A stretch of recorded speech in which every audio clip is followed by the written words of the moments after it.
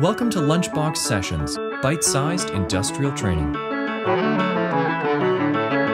Hello, this is Carl from LunchboxSessions.com. This video will serve as a brief introduction to the steering amplifier valve.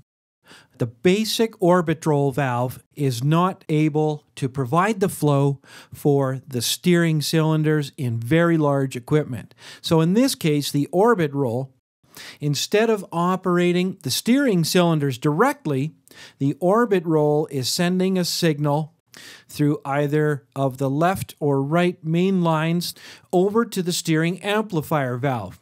The steering amplifier valve is everything that is inside of the manifold line that I am outlining here. This device makes up a substantial amount of the control over the steering cylinders in most off-road mining haul trucks.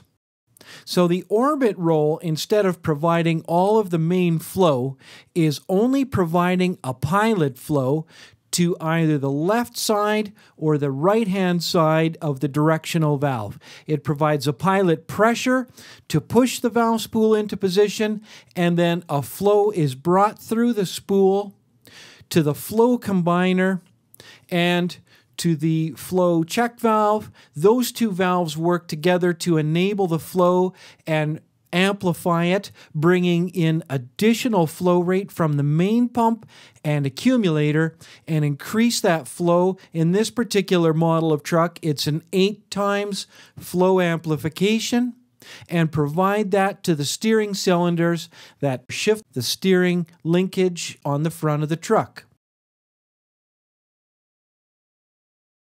The small valve that you see here that is shifting depending on how much flow is passing through is called the priority valve. And that valve seems to know in advance to shift and prioritize the steering function.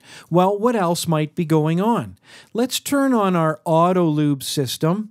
This is where hydraulic fluid is being used from the steering pump, leaving through port EF, that stands for extra flow. That's a very normal port labeling for a priority valve.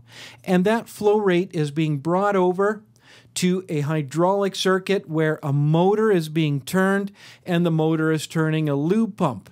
Well, yes, it's very important to lubricate points on a mining haul truck, but if steering needs to occur, that needs to be prioritized. So what you'll see here is that if I'm steering aggressively enough, if you're looking at the auto lube system, you'll see that the motor and pump over there on the right pretty much stall.